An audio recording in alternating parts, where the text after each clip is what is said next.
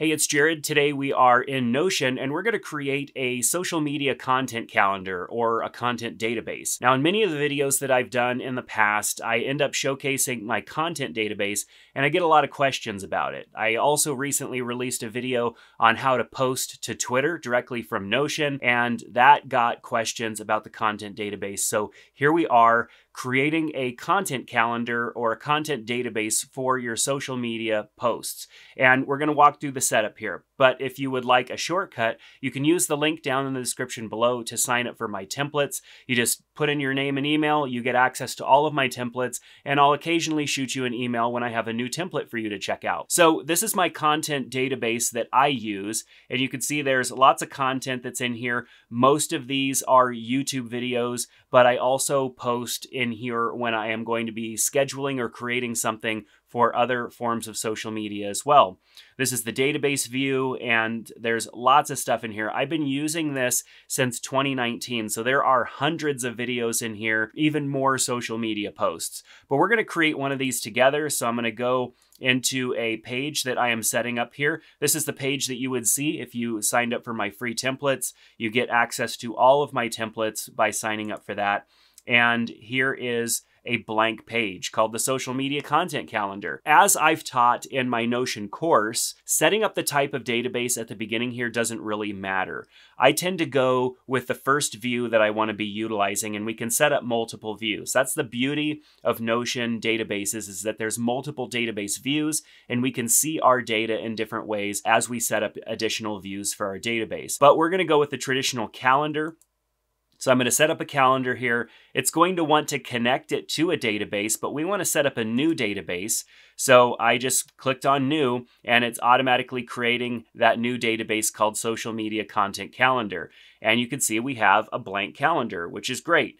I'm going to add an additional view here, which we're just going to call the table view, or we'll call this all posts and a table view, and hit done. And so I can go between the calendar view and the all posts, and you can see it's empty. It doesn't have anything in it right now. I find it easier to build out a database using this view than in the calendar view. So we'll start out in all posts. Now, name is fine, or title, we can rename this to whatever we want. Name is fine. That's going to be the name of our post, whatever that is. And then a date, and this is a date property that we can assign to it. And that came in because of the calendar. And so what I want to do is make sure that this is the date that we would publish. And so we'll call this the publish date. So we'll just change the name. So publish date. And then we have tags, and tags is just in there by default. We can add tags. Sometimes I will use this as the type of post, like if there's a subject and I have different subjects, so that way I can go back and view all of the different subjects or topics that I've been posting on and see all of those posts. That would be something really challenging to do if I was to go to Twitter, or go to Facebook or Instagram and try to find all posts by a specific type or subject. That would be tricky. So we can use tags for that. One of the other areas that I add is a multi-select, and under that multi-select, I put platform. And now this would be for the platform that I'm going to be posting to. And I could be posting to multiple platforms, and that's why I choose the multi-select, because I might post to Twitter, and that might also go to Facebook, and maybe there's an image assigned to that as well that might also go to Instagram. And so that way I can choose multiple platforms. So I'm going to add an empty row here, and we'll just call this test post. And under platforms, we're going to fill this in a little bit because there's nothing in there yet. So we'll add Twitter, we'll add Facebook, Instagram, TikTok, YouTube, and you can add as many as you want, whatever social media platforms you're going to be using. And of course, it's adding all of these to our first post. And so I'm just going to go ahead and delete all of them but Twitter, and we'll hit done. Now, publish date is what we would assign the publish date. So if this was something I was going to be posting tomorrow, I could choose the publish date. I would then include a time because I probably want that to go out at a specific time. And so I can choose, let's say, 11 a.m. tomorrow. And if I wanted a reminder, I can also add a reminder. Now, I think the reminders would be good because if we are going to be manually posting to social media, like this is where we house all of our information for our posts, and then we take this and manually post it to social media, it would be good to have a reminder ahead of time so that I know that I should be posting that at whatever specific time I chose. So I might choose like 15 minutes before, I would get a notification for this post, and then I can go and manually post it.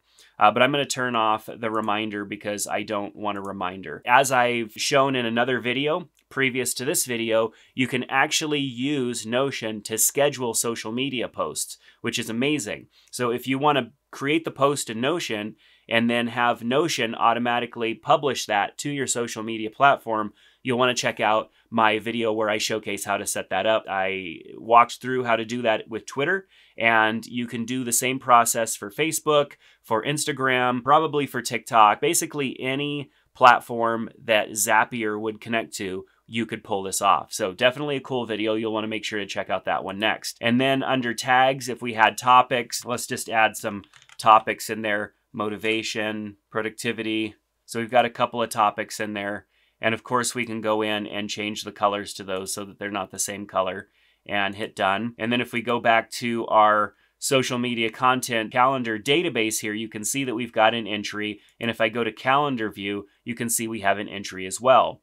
Now in the calendar view, it's not showing me a whole lot of information about this. So if I wanted to go in and add more information, I could go to properties and I can have it show properties. You can see all of the properties right now are not showing. We don't need publish date to show because it's literally on the calendar on that date. So we don't need to have the date shown. That would be kind of repetitious, but maybe we want the platform and the tags to show, because that way we'll be able to get a visualization of how many posts that we have per social network and that we have per topic going out. And so this allows us to kind of just visually see, okay, great, I've got a Twitter post on Tuesday, it's on motivation and productivity, and so I want to do one of those every other day, so I make sure that I have those planned out on the calendar every other day. Very cool indeed. Now, another thing that I typically add, and we'll just go back into our all posts view here, another thing that I typically add is a URL to that post. Now, I usually only use this for YouTube because I don't need the URL of a tweet. I don't need the web address for an actual tweet or an actual Instagram post or an actual Facebook post, but it is nice to have a link to the YouTube video. And so I'll add a URL to this as well. So I'll tap on URL, or I can add post URL to the beginning of it. So we'll just add the word post and hit done. And that way, if there is a website address to the post that I want to have readily available, this is going to be time saving down the road. When I know I need to link to a YouTube video or something like that, I already have the link here. I don't have to go log into YouTube and go to the video and copy the link. It's all right here in front of me. So this could be as deep or as simple as you need it to be. For me, I also tend to attach a file. So if it's going to be an Instagram post or something where an image is going to be attached, it's nice to have the file readily available as well. So we'd go in and grab files and media, and I could just leave it. I'll just call it file. I don't like having long property names, and so we'll just choose file. I'm going to move this one over a little bit and readjust the width. And then I can add a file. So if I have an image that I'm going to be posting, whether it's a graphic or a photo or something like that, I can attach that here. So I have all of the content for that social media post. And then when it comes time to post it, it doesn't matter what device I'm on, as long as I have access to Notion and I have access to social media through a web browser or whatnot, I can make that post happen. And so having all the data and information in one place is actually a really cool feature. And so right now, we're not even utilizing the bottom portion, the pages portion here. Now, here's two different thoughts. I would typically use this page section down here to house any information about that post. It might be the actual content of the post. If I'm researching the post or something like that, I might use this section. However, if you're going to use my method that I taught in that other video about how to auto post from Notion to social media, you'll have to add a section up here in the properties for the text of that post. But down here in the body is where I usually add any thoughts, any information that might help me out with that post. And then I build my post based on that information. So it's also where I am keeping the notes that I utilize for that individual post. So right now I'm not doing that for this, but it's something to consider. Now, another thing that we want to add here as a property is a status for that post as well. And so we'll choose select and we'll choose status as the title of that.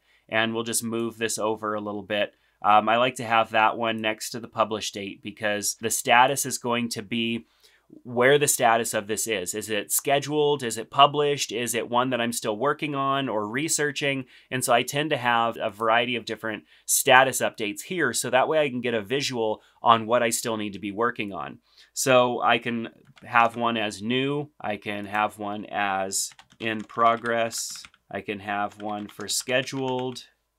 And then I would also create one for published.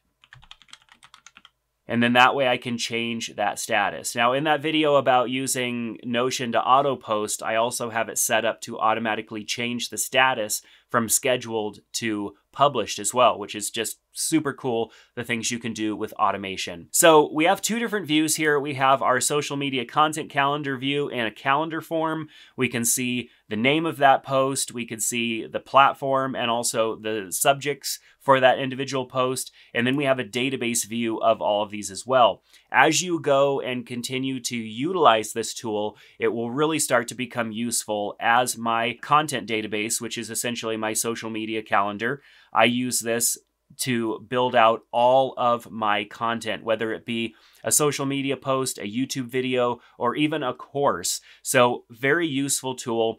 As you figure out how to utilize it in your life, you'll start customizing those properties. You'll start adding little things to it to make it more useful for you.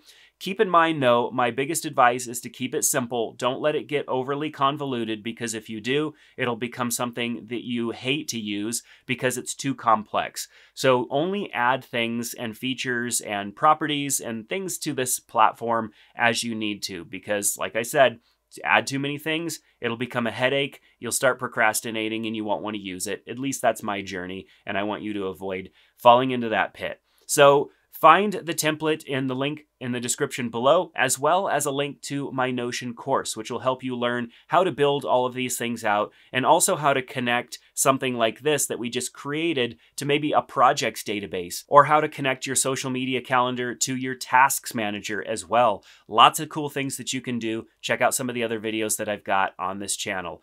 Click that subscribe button and give this video a thumbs up if you found it useful. We'll see you next time.